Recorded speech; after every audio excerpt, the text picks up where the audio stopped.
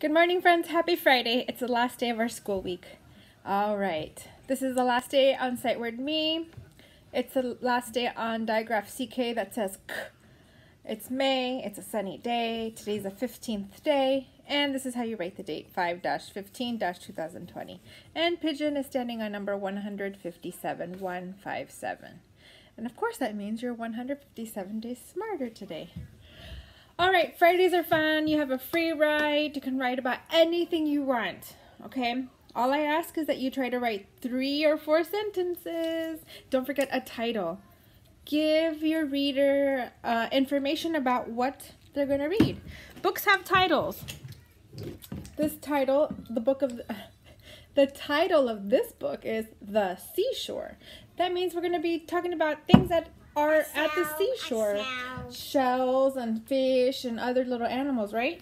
Let's see. This book, let's see.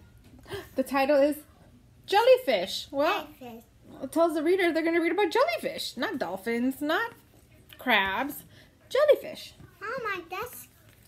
The title of this book is Whales. You're going to learn about all kinds of whales, okay? All right, TK friends, so that's very important. Don't forget your titles, okay? All right, so let's look, before we look at our daily checklist, check in with your emotions. How are you feeling today? Let moms and grandparents and dads know about it. They can help you, okay?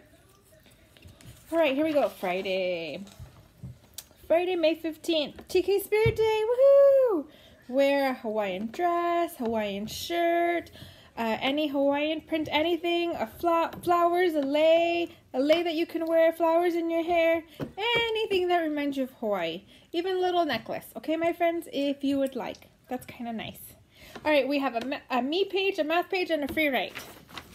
Yay, Fridays. All right. Hey, where's my stuff? Oh, here it is. Sorry. All right, here we go. This is your me page. The cat is by me. All right, cut it out, put it where it belongs in the correct order. Trace the sentence. The cat is by me. And there's a little period there. I know you can't see it, so try to go over it, okay? And your picture, excuse me. You're okay, Mama? Yeah, I'm okay, so yeah. The picture makes sense with your sentence. So I have a picture of a cat, and it's by me, okay? All right, TK friends. Your math. There is a separate video for math that you can look at for step-by-step instructions, but I think you really understand word problems and specifically addition word problems. We will be working on subtraction. That'll come soon, okay, my friends? All right, TK friends. Let me read it to you, and then maybe you want to try it on your own, and then check the video if you'd like, or you might not even have to look at the math video. It's up to you. It says, 4 frogs are in the pond. 2 more frogs jump in. How many frogs are in the pond? So how many frogs are in the pond? All right. Notice it doesn't say in all, and it doesn't say all together. It asks, how many frogs are in the pond? So in my picture, that's why I drew like a little pond. I didn't color it blue because then I don't think you would be able to see my froggies. So let's start with our 10 frame. The first number we have in our math story or word problem is 4. 4 froggies. I made the first 4 froggies light green, and then the 2 that jumped into the pond, dark green, okay? So that's my 10 frame for a total. If you just look at the 10 frame, you know you have 6. That's the nice thing about filling out a 10 frame, okay? A picture helps you draw the 4 first froggies that were already in and the 2 that jumped in, and we have a total of 1, 2, 3, 4, 5, 6. 6 here, 6 here. You know what to do on the number line. The equation, start with the first number, add it to the second number, and you have 6. The number bone looks just like the equation. 4 plus 2 is 6. And then 6 frogs. Make sure you write the word frogs. And if you don't know how to spell it, you look back up here. It tells you how many frogs. Not how many cats. No. How many fish. No. How many frogs. Froggies. Frogs. Okay, TK friends? I don't even think you have to look at the other math video. It'll be ready and available for you, okay? And your free write. I didn't write anything yet. I think I'm going to use our Zoom class to write about something, maybe about tide pools. I'd like to know what you know about tide pools so far to help me write about tide pools, okay?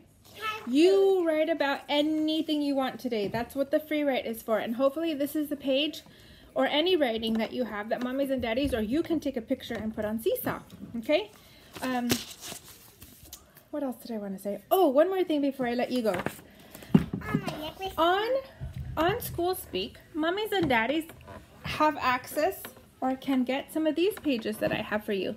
This is not something you have to do. They're called may-dos. Sophia, you're right in front of the camera, my friend. It's called a may-do. You may write these sentences, and it's about tide pools. Okay, so I see anemone. I see barnacles. I see clams. I see a sea jelly. Okay, there's another paper similar to that, and it says I see a crab. I see a sea urchin. Oh, we talked about the sea urchin yesterday. I see a sea star. I see a shell. And it's a cute coloring page. It just reinforces some of the tide pool animals that we have learned and will be learning, okay? There's even a cool little a section that says tide pool animals and then not tide pool animals. And you have a selection of animals to choose from. So some of these will go on the not tide pool animals. So for example, the whale. The whale is too large of a sea creature to live in a tiny tide pool, okay? A sea star, the whale is not a tide pool animal. And a sea star, that tiny little star right there, we see in tide pools. They get stuck in tide pools when the tide goes back and it recedes. Some sea creatures are left behind, and a sea star is one of them. So if you would like to do that, you can do that as well. We will probably do that in class together. You do not have to do this work, my friends. It's just may do. Extra things you might want to do if you have extra time, or just want to do extra. Okay, TK friends, have a great weekend. See you during our Zoom meeting if you happen to join us today. Be kind to moms and dads and grandparents if you live with them, or if they're taking care of you while mommies and daddies are working. And just be extra kind. Okay, my friends? All right, have a good weekend. You want to say have a good weekend? Bye. Bye, friends.